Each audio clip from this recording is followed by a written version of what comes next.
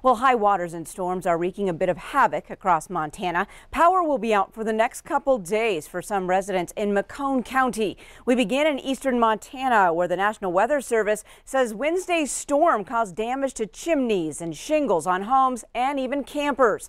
High winds came in with a vengeance and dropped nearly 2 inches of rain during the storm. Hail also caused damage and flooding in Custer County.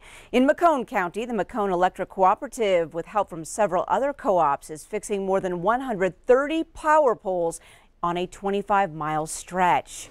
Now over in western Montana, if you live along the flood-prone areas of the Clark Fork River near Missoula, you know that flooding season is here.